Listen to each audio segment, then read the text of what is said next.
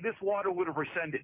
This also should tell George, by the way, many municipalities here in the state of Florida, where I'm born and raised, that you live in low-lying areas, that maybe some of the storm drainage, some of this has got to be taken care of. But then again, George, a lot of this has to do with Mother Nature. If this was something that was unprecedented, I caught a lot of people off guard. This is going to be a really interesting conversation over the months to come. Radio station WBOB in Jacksonville, Florida. Thank you so much for taking time on the line with us today. So again, this storm still pushing north. It could affect some 9 other states with a great deal of rain and winds, Michael, that we even saw here in Atlanta. Picked up really strong gusts throughout the day.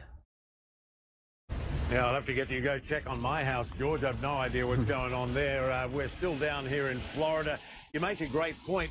Irma, of course, is no longer a hurricane, hasn't been for a while, but it is ending like with a bang. In South Carolina, downtown Charleston facing widespread and dangerous flooding, and also tens of thousands of people without power in Savannah, Georgia, as some of the city's historic streets are now underwater. One official, though, says it's not as bad as she expected. We'll have that and much more when we come back right here on CNN.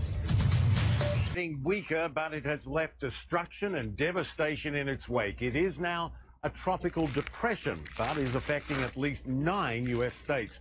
There were 3 storm-related deaths in Georgia, and a man was killed by a large tree branch in South Carolina. Downtown Charleston, under a flash flood emergency, Irma flooded streets there, turning them into rivers. Got some time-lapse to show you now, and you can see the water coming up to about knee level, but in other areas, the water was as high as around 10 feet or 3 meters or so.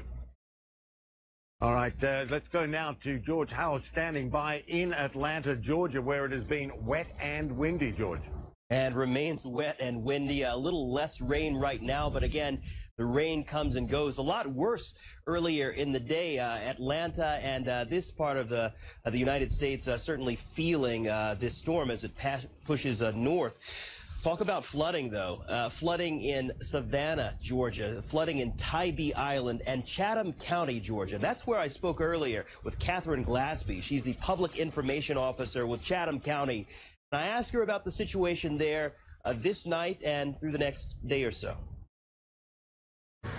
Things are actually improving here. We've been out of the weather for a while. Our tide, while high tonight at a 9.2, was not a major tide. Even though we were kind of expecting a 10, it was much less, so that helps us out a lot.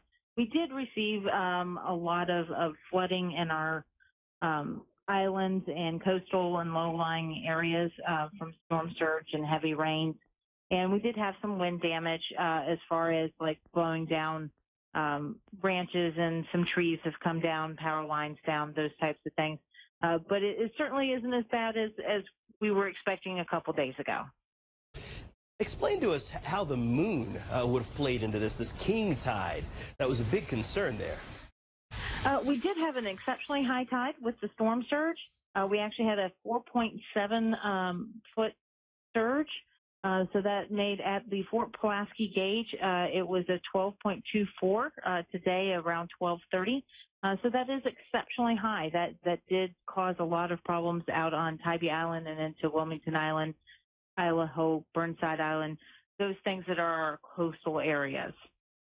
Catherine, so there is a curfew in effect this night, correct? Explain to us, how long that curfew will remain in effect, and what do you tell residents, those who will want to come back into those neighborhoods, those communities, given that there is damage? Right, and we respect that everybody wants to get back in to look at their property. That's important. But we do have a curfew in place from 11 p.m. last night into 6 a.m. this morning. And the reason that we have done that is because we don't really want people moving around the county in the dark. We are still being affected by having power outages. We still have at least 70,000 residents that don't have power right now. Georgia Power is working on that for us, and they're amazing and awesome and have actually restored a lot of our power. But we do have dark areas, so there are trees down, there are lines down. We don't want anyone to get hurt, so we have asked everybody to stay put for the night And as far as coming back into the county, we'll make announcements about that tomorrow. But again, we have to secure the county first. We need to make sure that everything is okay for people to come back. We need to inspect roads and bridges. We need to make sure that those power lines aren't in the road and people aren't going to run over them. Those types of things. So that's why we've asked everybody to stay put right now, and we will get everybody back in as soon as we can. That was Catherine Glasby again with Chatham County telling us about the situation there. I want to update our viewers around the world again about the world's busiest airport here in Atlanta, Georgia. We're getting this regarding Delta Airlines, that it canceled 1,100 flights on Monday. A lot of travelers in a bad state of affairs, so many cancellations. But again, looking to resume operations in the next day or so. Resuming operations slowly. This mainly due to the strong winds that cross that airport complex. But again, Delta Airlines on Monday canceling 1,100 flights because of this storm. So, Michael, again, a great impact when you think about how much traffic passes through the Atlanta airport and how many people, for instance, in the Caribbean, are looking to get back to the States. But until these major airports in Atlanta and in Florida get back to normal operations,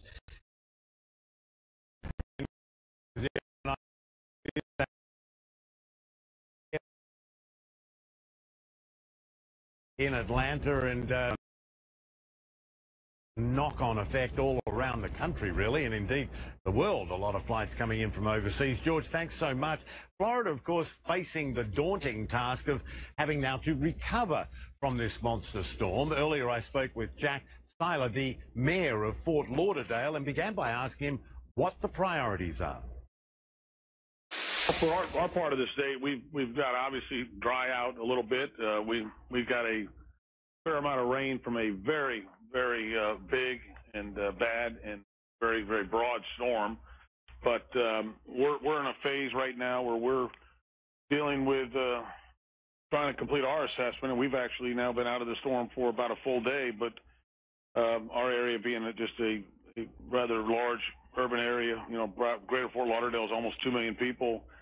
We just are in the process of finalizing our assessment in terms of power lines, street lights, a lot of sand that got moved across onto the barrier island, and a lot of trees that snapped.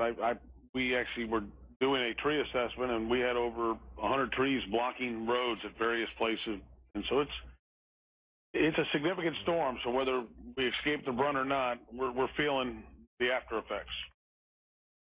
Yeah, clearing roads, I think, is described by a lot of people as you know, a very obvious thing, but a real priority. If you don't have clear roads, you can't get emergency and assessment vehicles around. Just the basics of infrastructure, and also power. Of course, we were talking about before. It could be weeks. It's going to be such a massive job. I think 5 million people still without power in this state. How long do you see the recovery being? Well, obviously, it's phases of recovery because, you know, from a short-term standpoint, we can clear the sand off the road. From a short-term standpoint, we can get the debris out of the road. Now you get into the longer-term things, and you've touched on one, and you're 100% correct. The power issue. We've got in Broward County, you know, hundreds of thousands lost power. We already had some people get their power restored. I was surprised. I'm getting calls throughout Fort Lauderdale of people since this morning saying, you know, hey, I got my power back, or I get a text, you know, we got our power back. So Florida Power and Light is apparently, you know, working around the clock, and we appreciate that, to get the power back. But there are phases of recovery. If anybody tells you that you